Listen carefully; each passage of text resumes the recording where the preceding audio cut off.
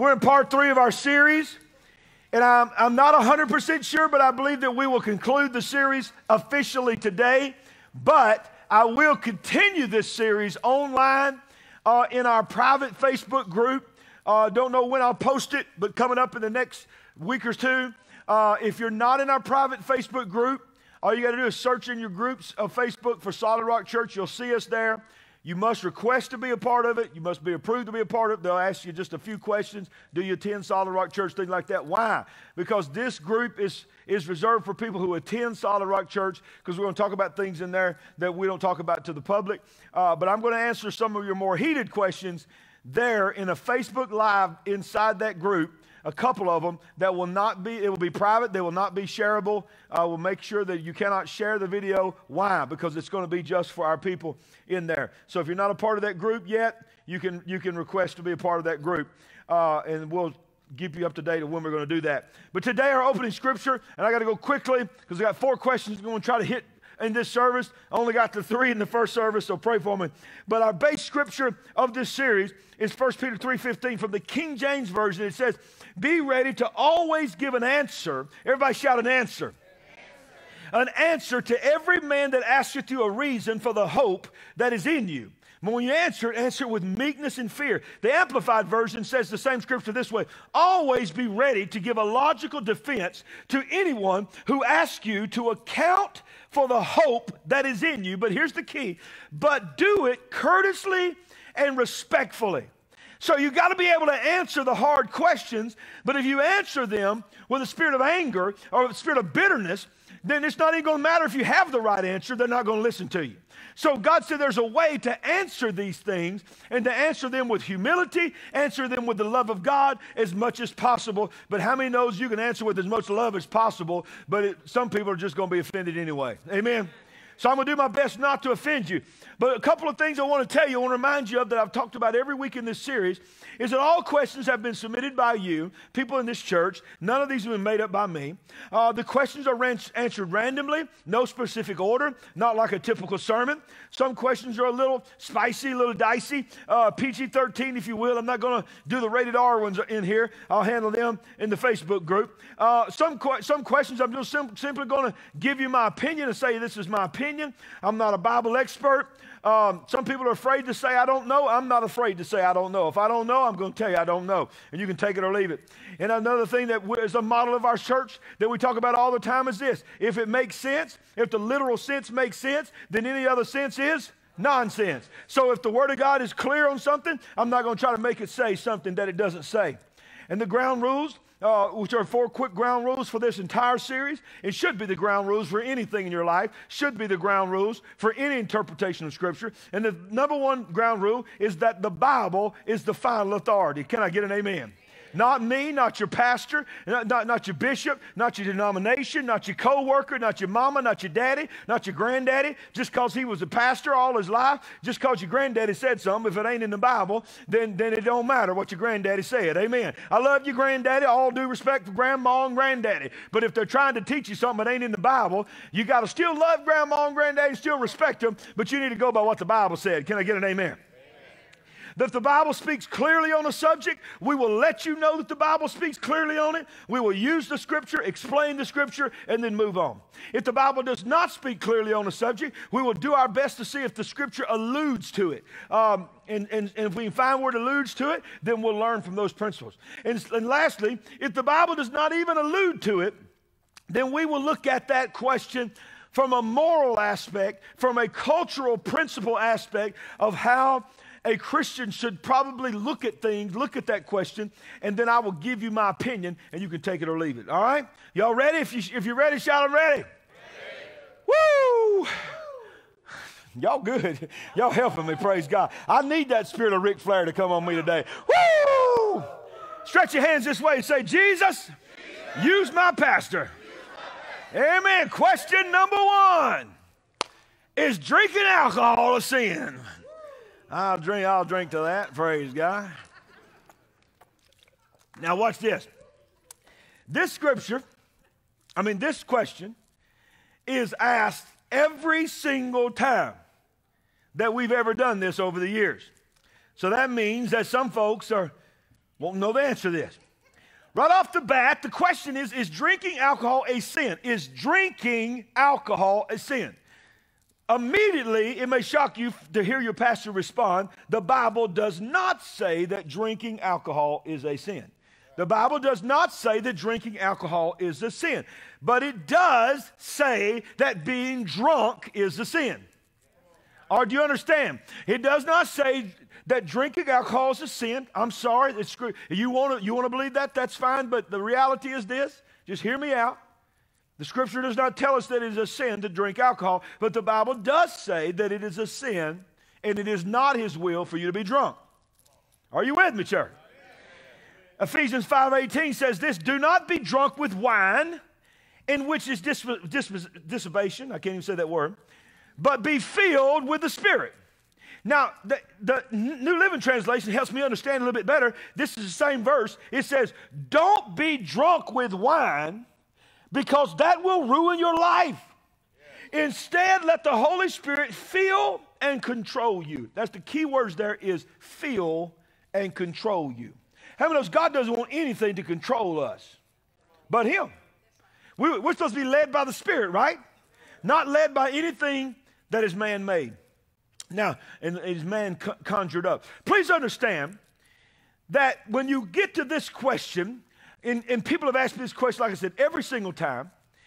And when I talk to them or share with my opinion, this is a response that I get. And I believe this is a very dangerous doctrine. And how many of those people are very good, especially people in the church, are very good at taking a little bit of Scripture that somehow makes them feel better about themselves, and then they construe a saying around it. They tweak a word in it to make it fit them, or they might even build an entire doctrine around it.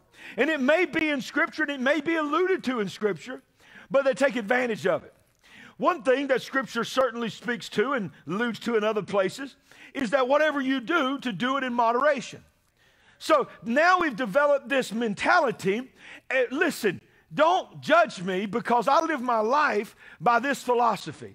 Everything in moderation is okay. As long as you do it in moderation, it's okay.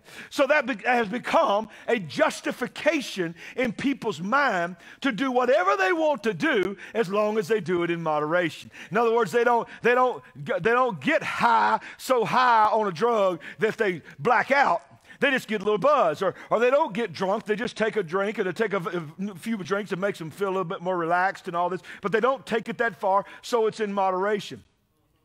You know, and they go on and on. They use that as their saying, everything in moderation. Well, the example that I like to give is, okay, everything is a big word.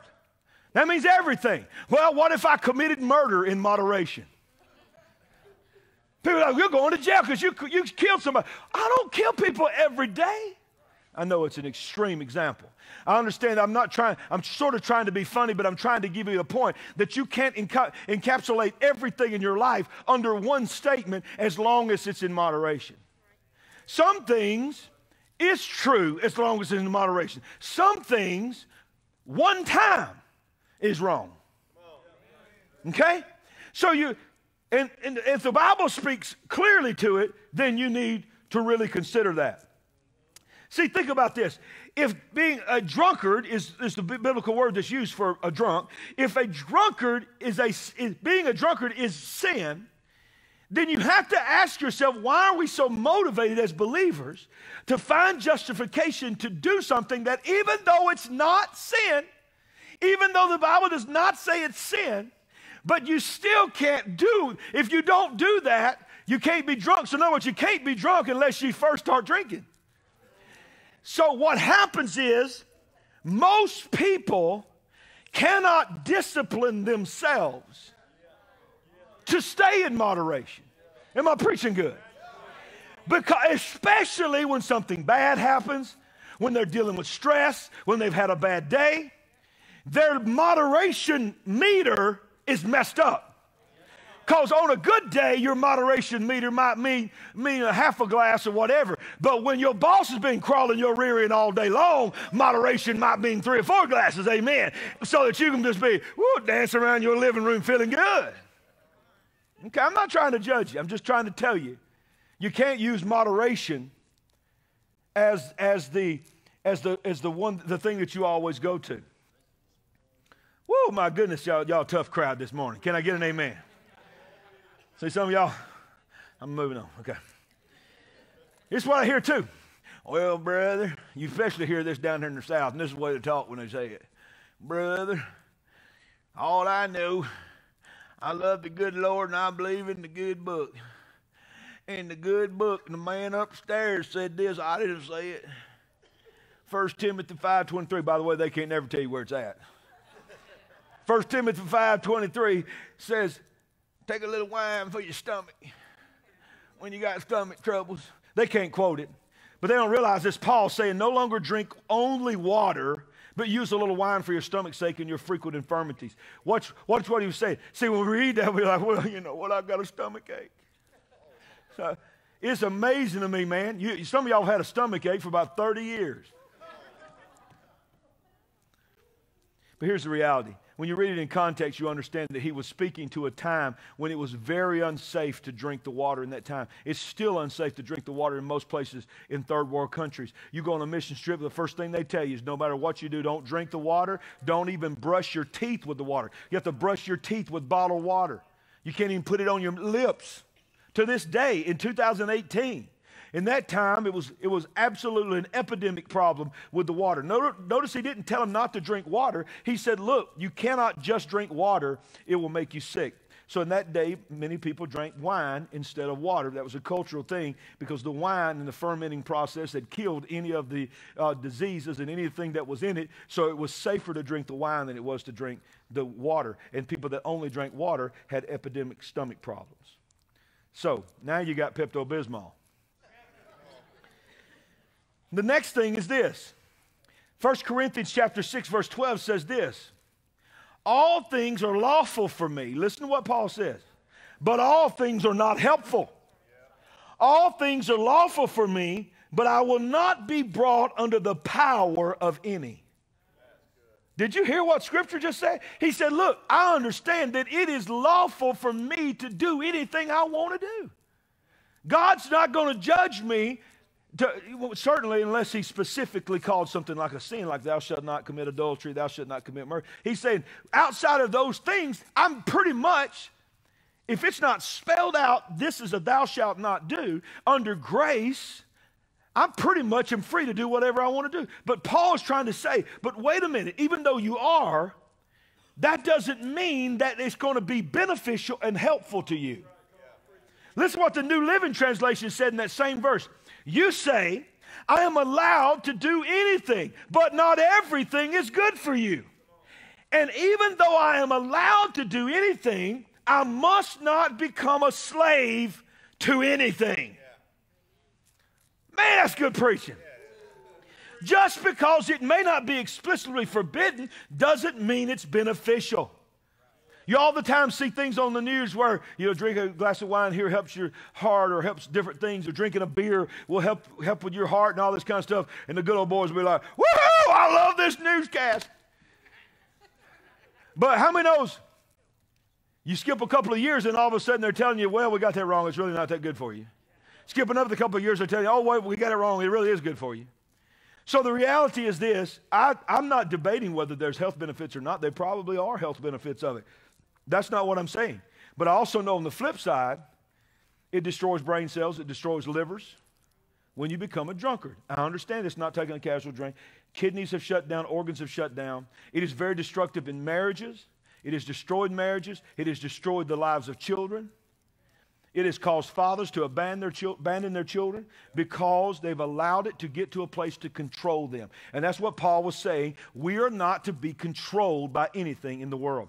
Isn't it interesting? I'm going to say this and quickly move on. Isn't it interesting that if you were to go and buy something at one of what they call the package stores, it's interesting to me that even in flashing neon lights, they will have on their sign, get your spirits here. I used to always think, man, if I was going to sell something, I'd at least take that down because I know what they're saying, because culturally it's always been called that. But the enemy, the devil, how many knows the devil is the king imitator? Everything that God has ever done, the devil has always tried to create a counterfeit of that. Even when people are touched by the presence of God, it's called drinking the new wine. It's called being drunk in the new wine. That's what happened in Acts chapter 2. They were worshiping God with such an intensity that they said, these guys are drunk. And it's in the morning. What's wrong with these people? They're already drunk. Peter said, no, wait a minute. These are not drunk as you suppose. They are drunk, but they're not drinking what you think they're drinking. They're drinking something that's not going to give them a hangover. Come on, somebody. How many knows we drink to forget? We drink to relax. We drink to be confident. We drink all these things, and it is all a counterfeit of what the Holy Spirit wants to be to us. How many knows He wants to help us be confident? He wants us to help us be bold. He wants to help us deal with our problems. But more than just helping us deal with our problems in the moment, He can actually fix our problems. Where the thing that the devil offers us cannot fix anything. Can I get an amen? So my answer to the question is no, it is not biblically a sin to drink alcohol. Yes, it biblically is a sin to be a drunk, because when you become a drunk, you are even buzz, you've heard even the commercials, buzz driving is drunk driving. When you get to a place where your mind is altered, where you no longer have control over your thoughts and your intentions, then you have moved into something where you've allowed another spirit to control you. You still love me? Say amen. If you quit the church over that one right there, you get mad at me over that one right there, then whew, you got to ask yourself, what's the most important thing? Number 2, and I'm going to do this one fast, and I thought I was going to skip this one, but I can't skip it. It's the most difficult one of all. Do pets go to heaven? This is by far the most asked question. It's unbelievable. People want to know if their animals are going to heaven. They even made a movie about it. All dogs go to heaven. Poor cats. How many of those ain't nobody ever said all cats go to heaven? Some of y'all think cats are full of the devil. Huh? No, cats are not full of the devil. So, what is our final authority? What? Jesus is, yes. What is our final authority? The Bible. The Bible is our final authority. So, we have to look at the Bible. We can tell you this, that the Bible is not clear on this subject. We can look at a few scriptures that allude to it. And I'm going to go quickly. I'm going to talk like this, so you might have to get the CD, or do the people still get CDs? I almost said get the tape. I literally almost said you might have to get the tape. What's a tape? Literally, I'm going to ask you, how many of y'all young folks have ever played a cassette tape in your life? Raise your hand. I'm shocked. How about an 8-track? Oh, you're sitting in the young folks section, but you ain't young. An 8-track. What's an 8-track, baby? You remember the 8-track? You jamming out to your song, and then right in the middle of the song, it stops. You got to wait for the track to change. And it changes to the next track. Boom, your song picks back up. Y'all don't even know. The struggle is real, baby. Y'all do not know what we had to go through.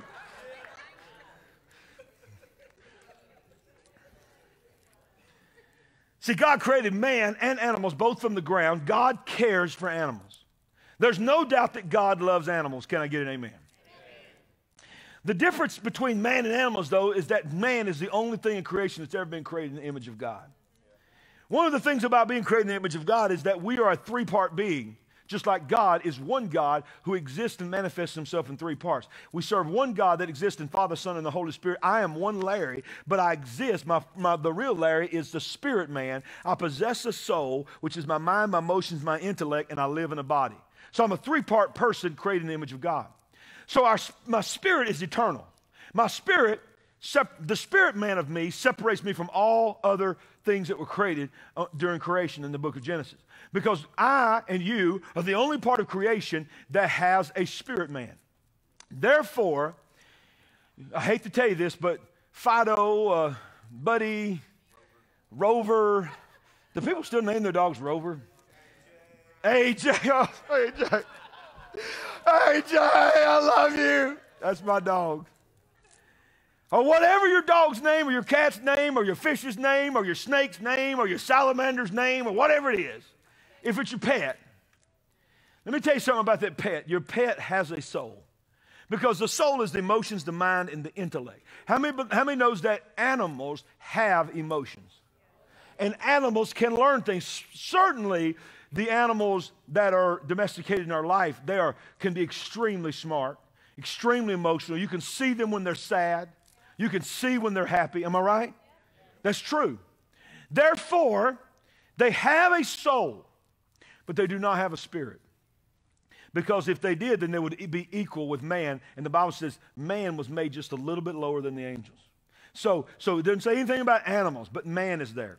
So man, watch this, is created in the image of God. Man certainly is the one that is promised an eternal home. If you serve the Lord, you're going to heaven. If you don't serve the Lord, you're going to a place called hell. But that's the question is, what about our animals? Are they going to be there?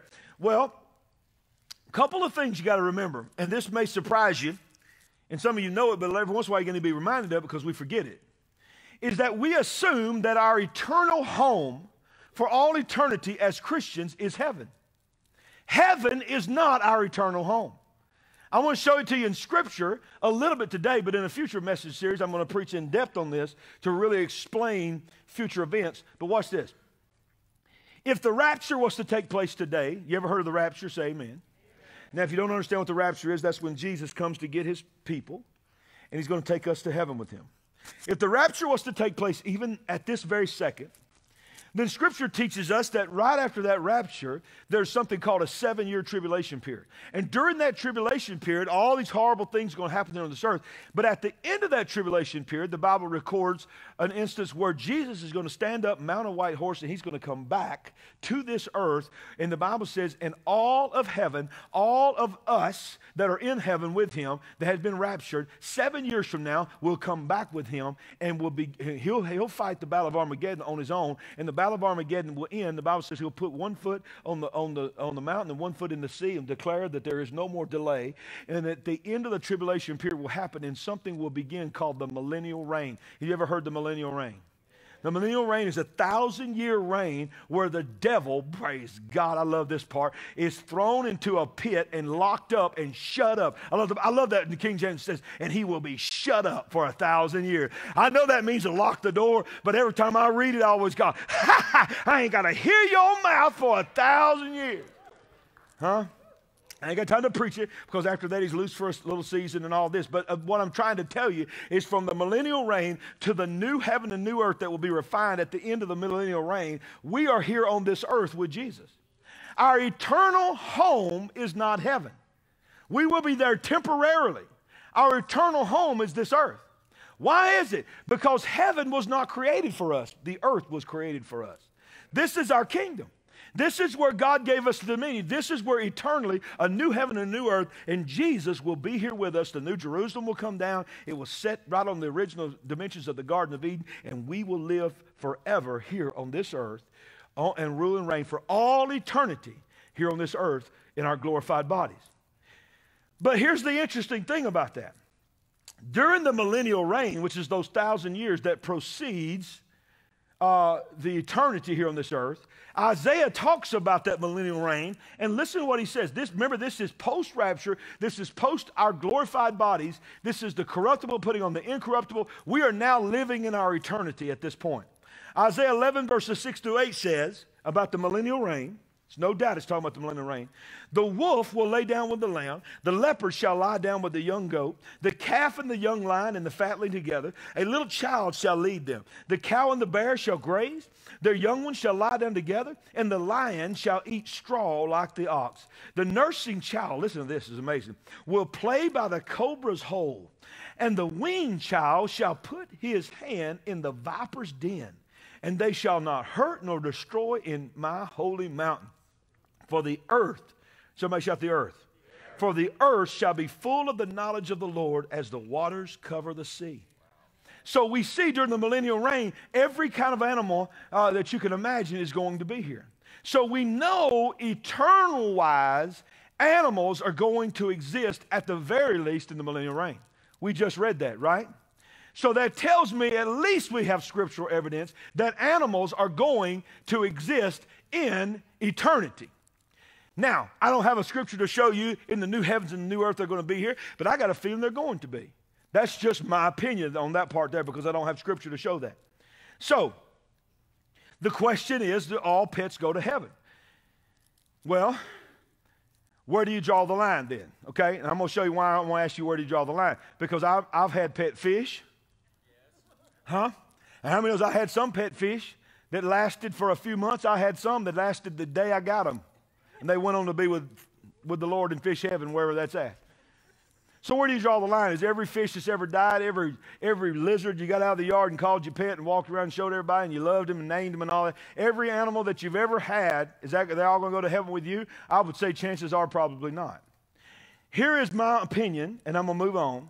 Here's why I feel like that probably the animals that you love the most have got a really good shot of being with you in eternity, in your portion of the New Jerusalem, in your giant room the size of a mansion the Bible tells about, is because at the core of everything about how the Lord feels about us, he said if we delight ourselves in the ways of the Lord, he will give us the desires of our heart.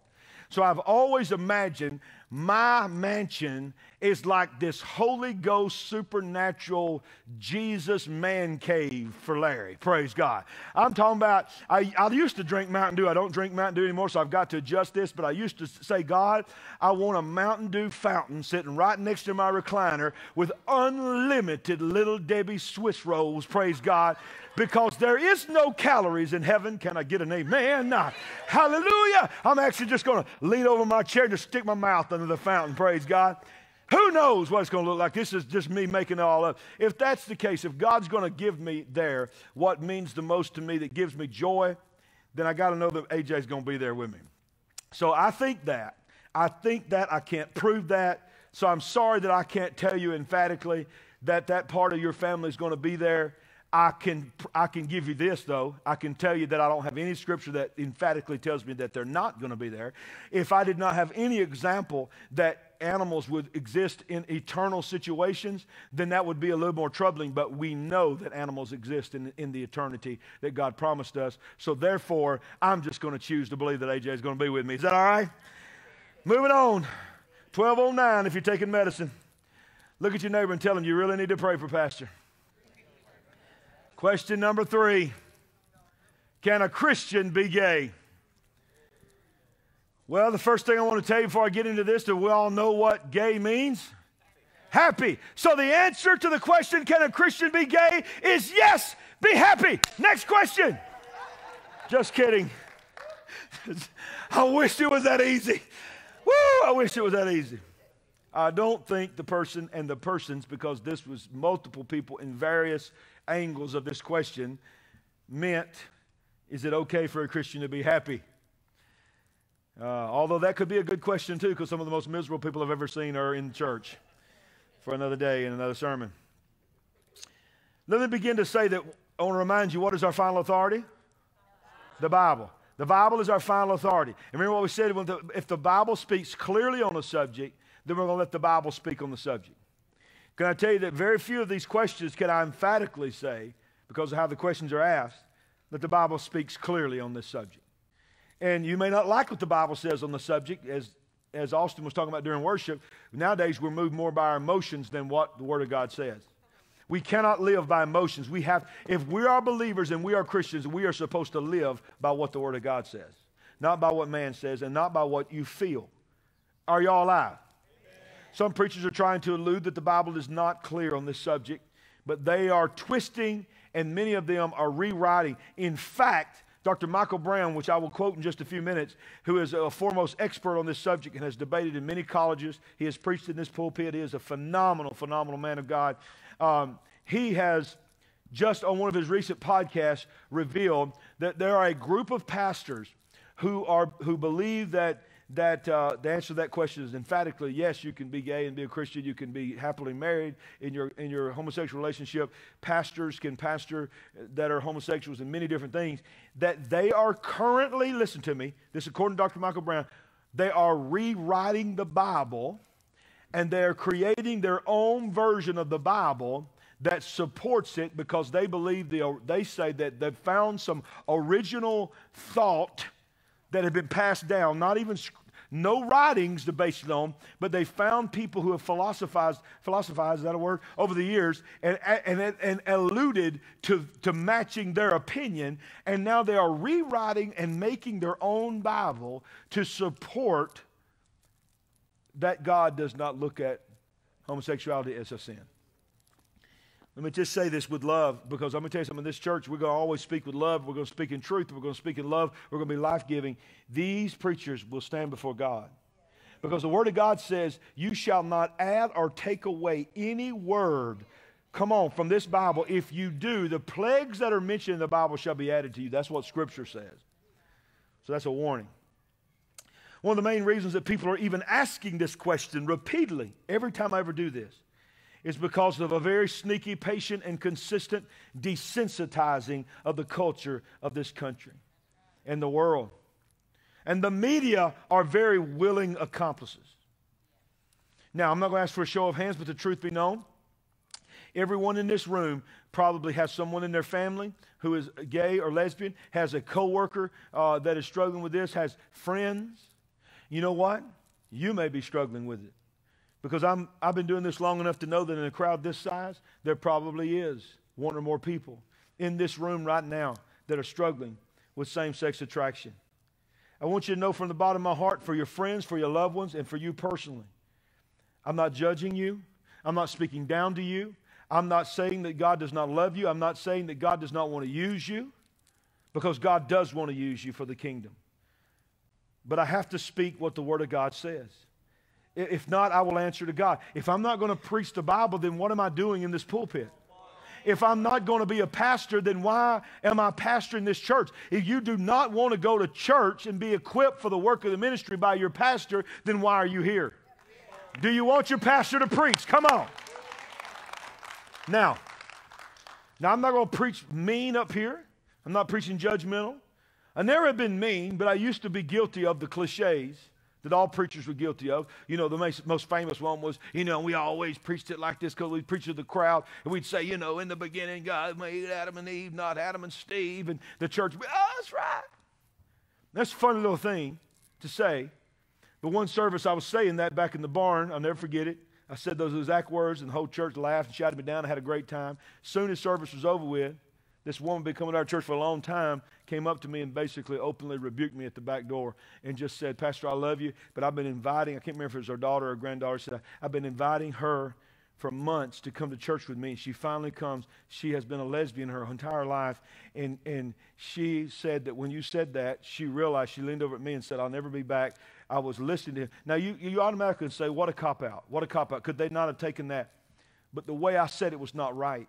Because what happened was, instead of speaking that God loves them and wants to help them and wants to bring them through into where God wants them to be in this perfect will of their life, I said a religious reaction, and it shut down any opportunity that I had to minister to that girl. And I learned my lesson then. When I say that, I mean I didn't compromise, and I'm not compromising because we emphatically stand on the principles of the Word of God. But the way we're going to reach people is we got to show them that God loves them. God loves everyone, but God has a perfect will for our lives, and He wants us to go into that direction and not be moved by our own selfish, lustful thoughts and intentions. Can I get an amen?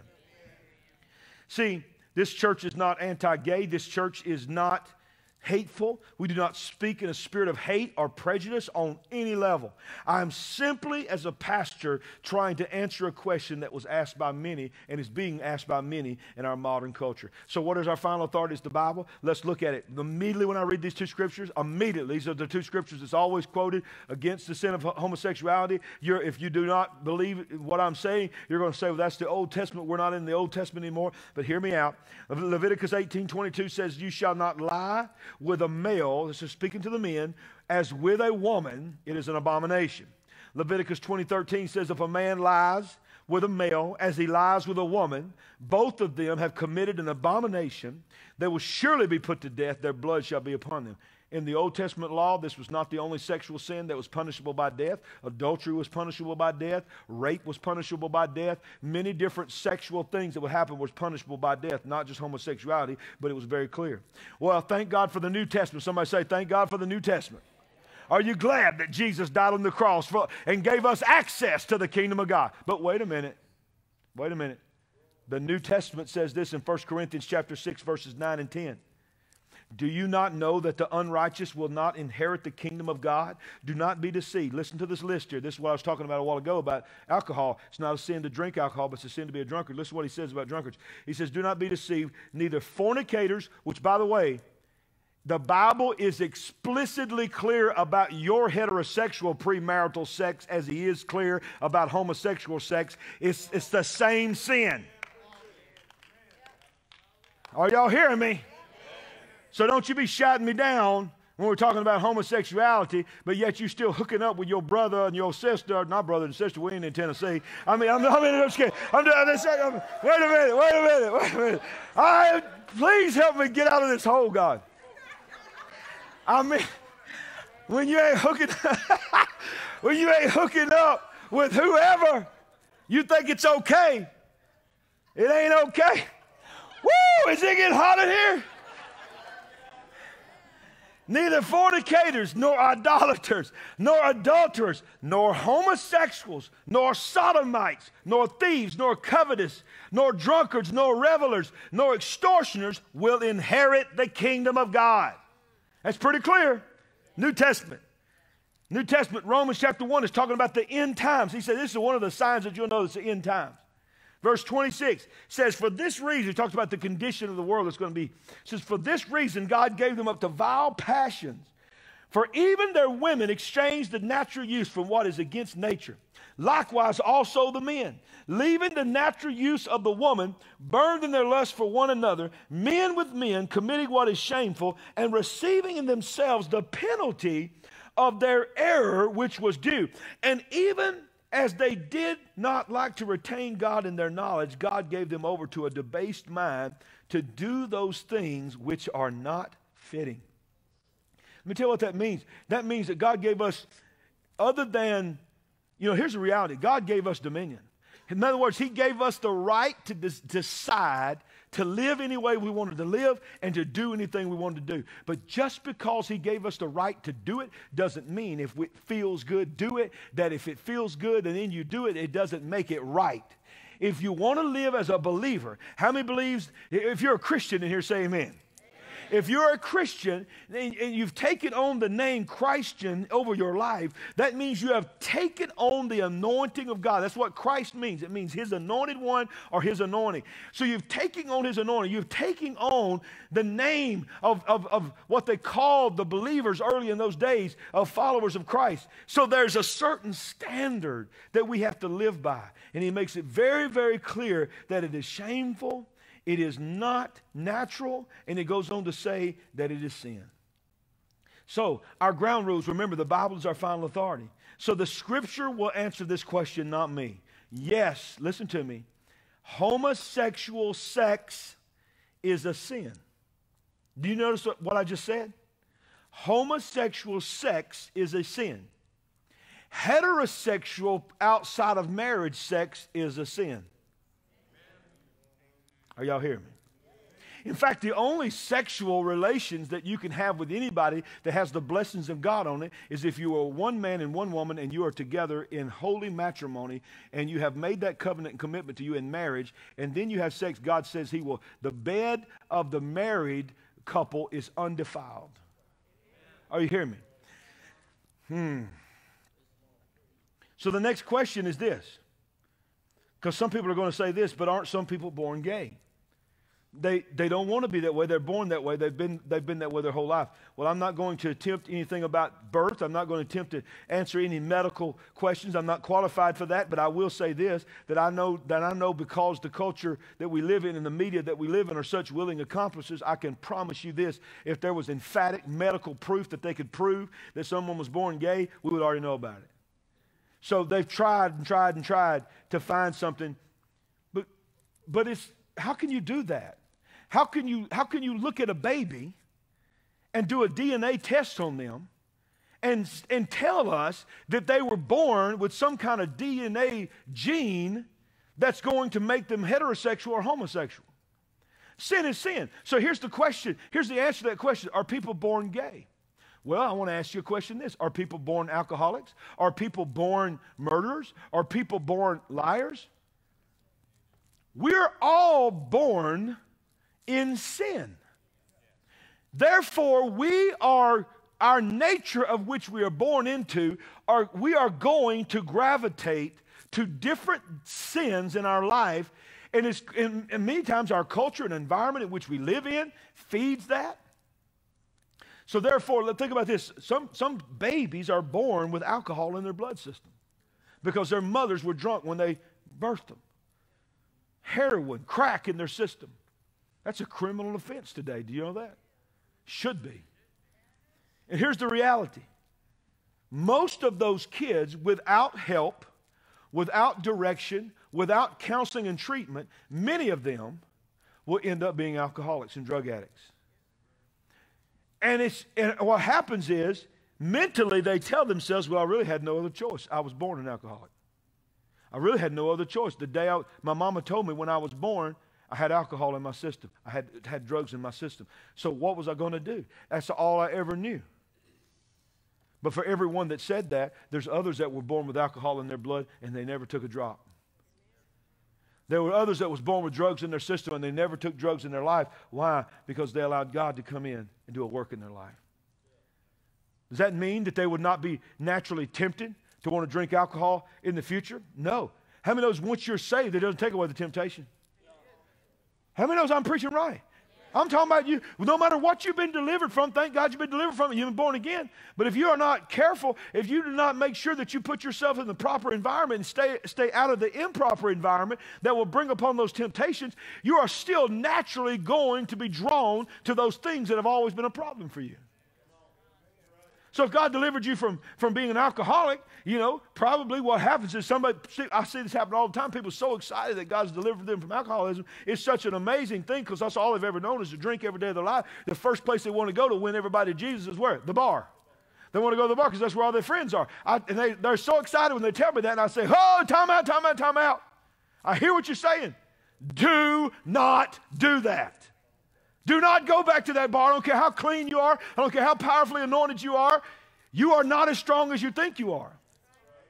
So when God delivers you from anything, whether it be a sexual sin, heterosexual sin, homosexual sin, the one thing you need to do is to make sure that you're surrounding yourself with people who are going to speak life into you, not judgmental, but life into you, to keep you in an environment that's going to keep you focused on what God is trying to do in your life, not your tendencies. Am I preaching right? So, let me hurry up. I might well get to question 4 again. Sorry. Another question. Unless y'all want me to go overtime, that's up to y'all. Okay. How many wants just a few minutes overtime? Rest of y'all, it's their fault. So I got to finish this though. So my answer to this question may surprise you. The question is, can someone struggle with homosexuality and be a Christian? The answer to that question is absolutely yes. So you can be a Christian and be attracted to the same sex. You can be a Christian and attracted to somebody else's wife. Huh? Or husband. Come on, somebody. You can be a Christian and be on the job and be going through bad financial times and see money laying somewhere and be tempted to take it. That's the nature of man. But now I know Jesus said, if you lust in your heart, you've committed adultery. I know what he said. I certainly would never dispute what Jesus said. What I'm trying to tell you is this. The Bible says in 2 Corinthians 10:5 from the King James Version that when these thoughts come into our mind, even as believers, that we are to cast down imagination and every high thing that exalts itself against the knowledge of God, and to bring into captivity every thought to the obedience of Christ. So even though you're attracted and being drawn into something, you just have to say to yourself, oh, no, in the name of Jesus, I bring that thought into captivity. Because that is not who I am. That is not who I've created to be. But you can't do that on your own. Let me tell you something. If you try to do that on your own, you can't do it on your own. You need help. You need people you can trust. You need people you can pray for you. And I know you might be scared if you're struggling with that. You might be scared to think, well, that's something I can't confess to anybody. Let me tell you something. There are people in this house. You need to really pray about it. This is a safe place where nobody's going to judge you. They're going to love you. They're not going to throw you out. We don't throw people away. Can I get an amen? I said we don't throw people away in this house. Can I get an amen? We don't wash our hands of people. We don't disqualify people. We love them. I'll say it emphatically. A gay couple, a lesbian couple are as welcome at this church as you are. We will love them. We will welcome them. We'll shake their hand. We'll give them a worship guide. We'll treat them no differently than we treat you. They can raise their hands and worship God if they want to. Nobody's going to come and say, oh, you can't worship God. They can worship God all they want to. But when it comes time for them to make the next step in their walk with God in a loving way, we're going to talk to them and give them our opinion. But hopefully by that time they would have felt loved, they would have felt accepted in the hands of God, and their hearts will be ready to have a teachable spirit. If they really, really, really want to be okay, to be where God wants them to be, then maybe the door will be open to us. Maybe not. Maybe they don't want to hear that. But the reality is this: we will not compromise the convictions of the Word of God. We will not change for the culture. We will not be moved by emotions in this house. We will love people. We will welcome people. But we will preach the Word of God in this house. I wish somebody give Him praise right now. Oh, and lastly, because I got to tell you this, because for people that don't believe that somebody can be healed or delivered from homosexuality or any other temptation or sin, remember that scripture that I just read where I listed the liars, the idolaters, the adulterers, the fornicators that could not enter the kingdom of heaven? Homosexuality and sodomy was listed as well. That was 1 Corinthians chapter 6, verses 9 through 10. I left out verse 11 on purpose just so that I could finish with this, because verse 11, right after all those lists, Paul says, as such were some of you, but you were washed, but you were sanctified, but you were justified in the name of the Lord Jesus and by the Spirit of our God. In other words, he says everything that I just listed, some of you were every single one of them, but you are no longer them, because you were washed and sanctified and justified by the name of Jesus and by the Spirit of our God. Can I get an amen? Give Him praise. Whew.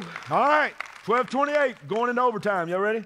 Last question. Question number 4 is simply this: is there a difference between the rapture of the church and the second coming of Jesus Christ?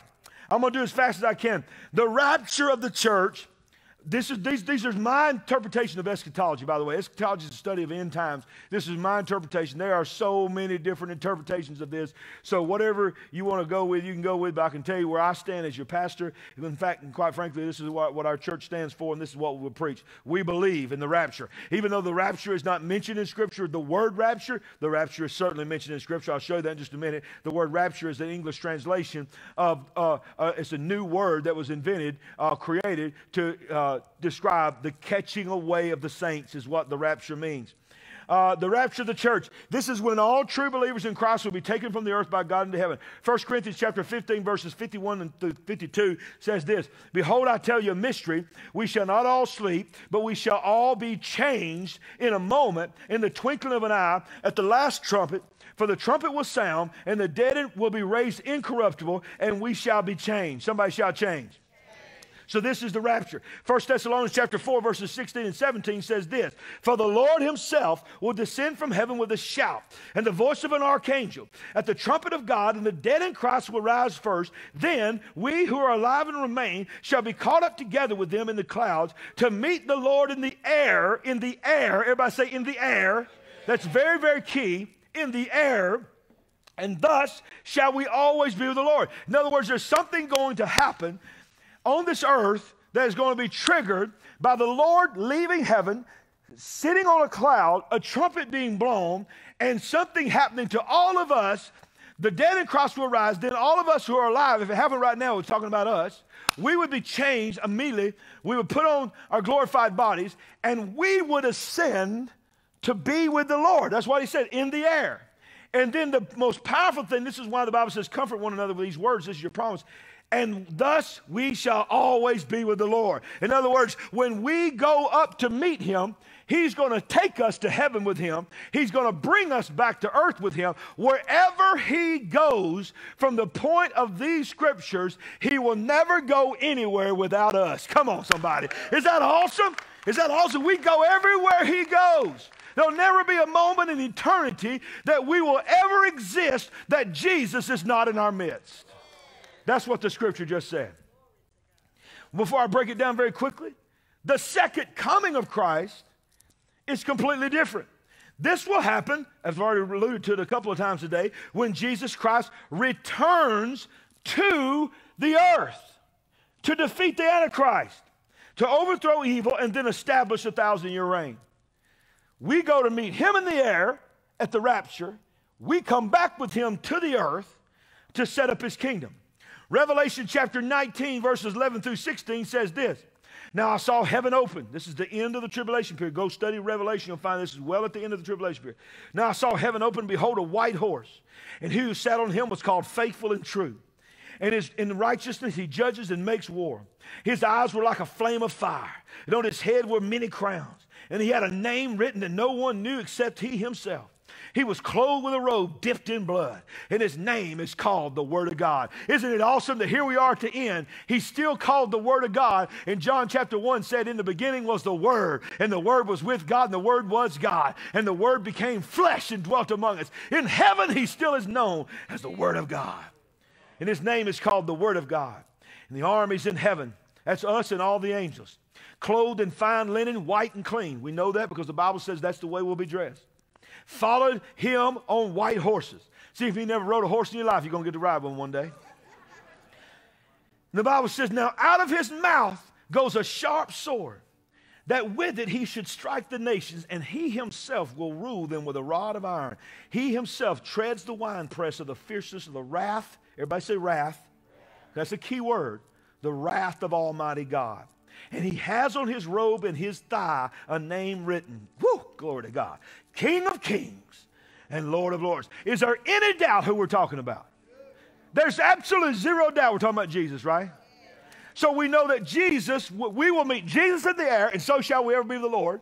And then we read about Jesus, who names him the Word of God, names him King of Kings, Lord of Lords, and says he will mount a horse, and then everything in heaven, all the armies and the soldiers of heaven with him, will also mount the horse and come back with him. But watch what it says. The Bible says there is a sword in his mouth for vengeance.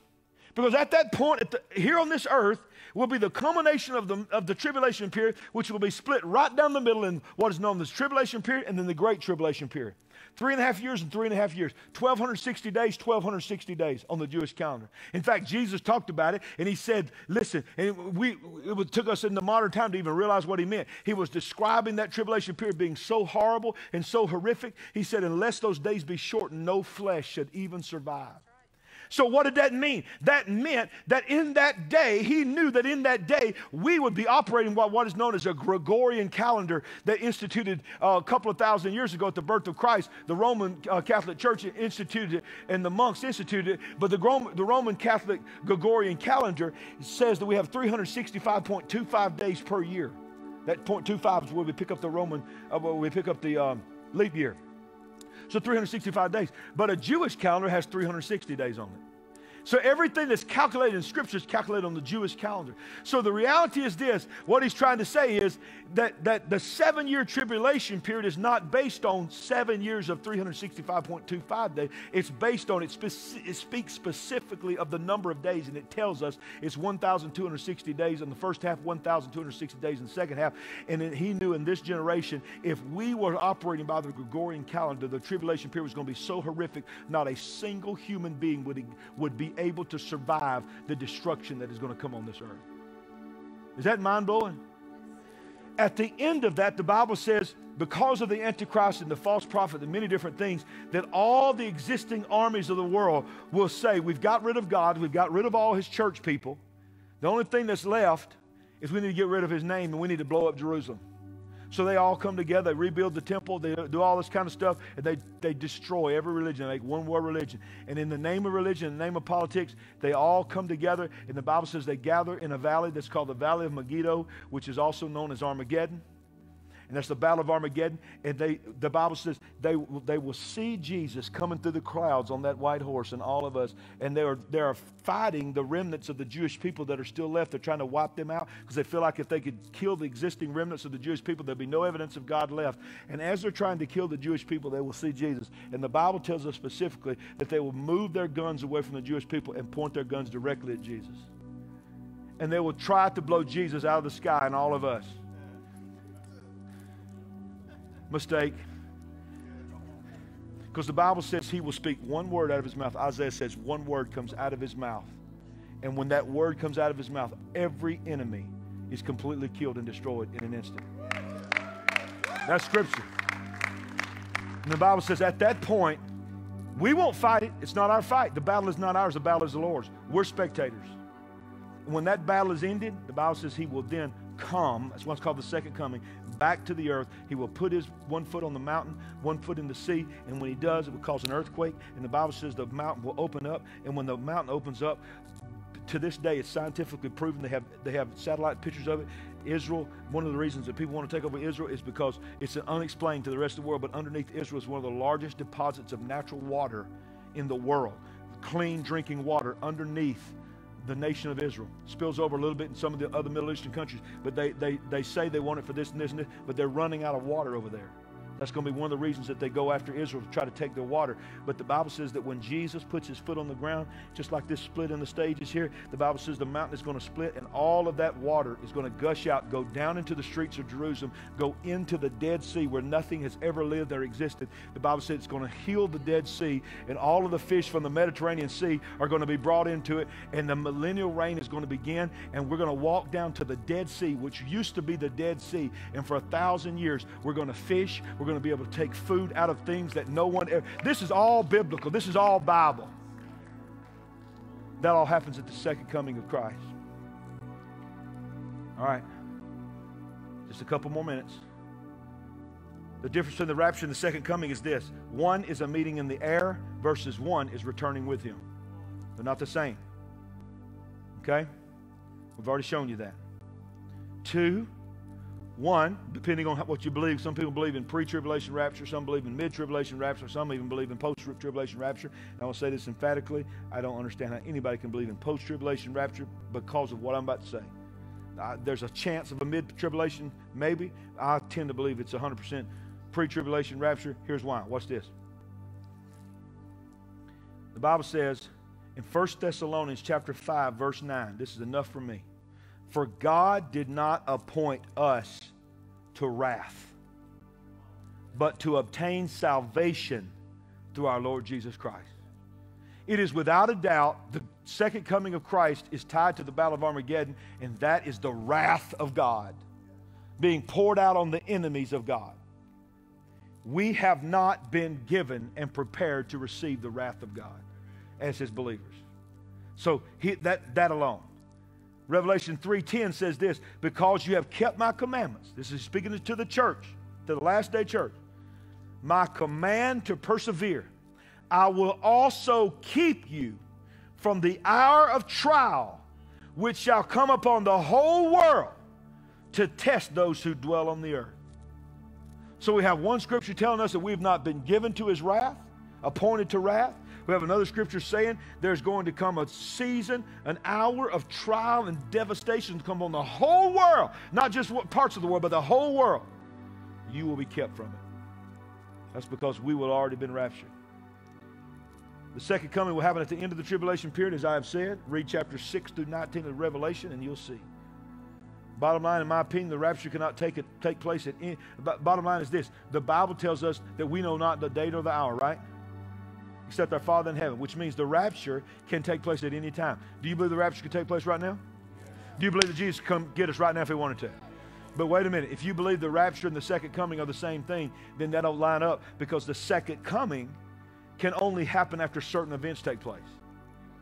The rapture can happen at any moment. The second coming has to happen after all the valley of Megiddo was filled. He starts listing all these things that happen, and then the Lord sits up and gets on his horse. So none of that's happening now.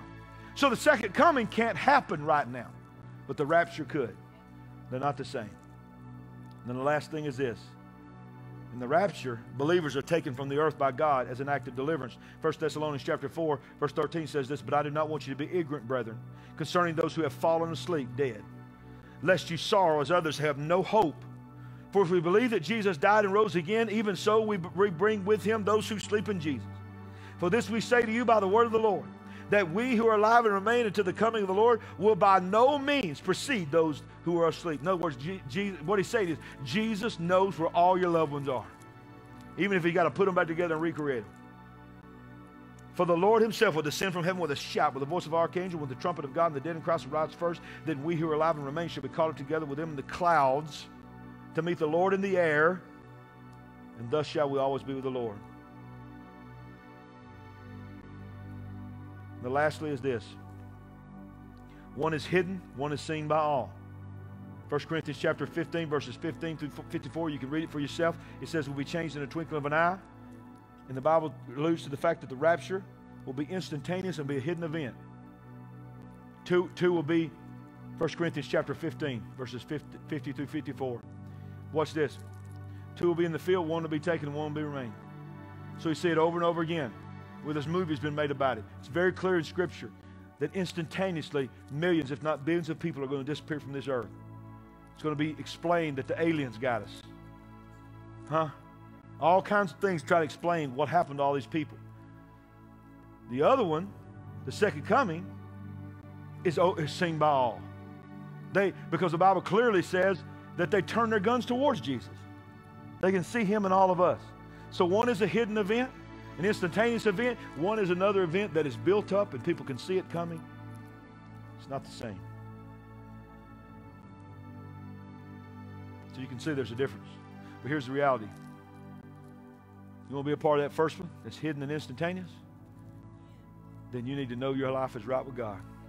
Because remember it says, the dead in Christ, not the dead in Christ will rise first. Then we which are alive and remain, still talking about in Christ, will be caught up. That's where what the word rapture means, caught up. Will be raptured or caught up to meet the Lord in the air. I've often said it this way. I said, I know it's an instantaneous thing. I know it's a thing that only we will see and the angels will see. But man, I hope that even though it's instantaneous, I hope at some point he just lets it be slow-mo. Because when I'm going up in the air, man, I want to look around and see some folks. I want to high-five some folks. We made it, yeah! I mean, Jesus, we all want to get to Jesus. But man, I just want to look over, just see some of y'all.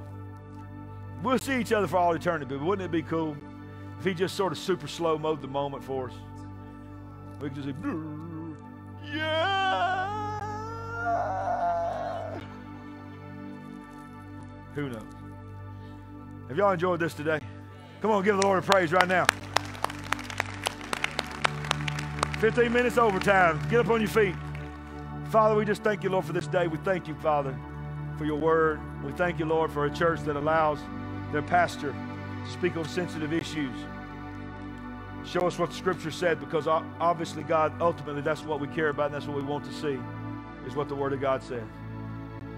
Father, we pray that you would let the Word of God sink deep within us, not be received by any kind of spirit of judgment, bitterness, anger, hatred, but it will be received by a loving and graceful heart of a church that's just trying to help. And Father, as that last question that we addressed, we believe, Jesus, that you are coming soon. We believe that you are preparing that final generation. And I believe personally that we are that final generation. So if there's ever been a time that we need to be looking for your appearing, if there's ever been a time that we need to be expecting that you could come at any moment, it is now.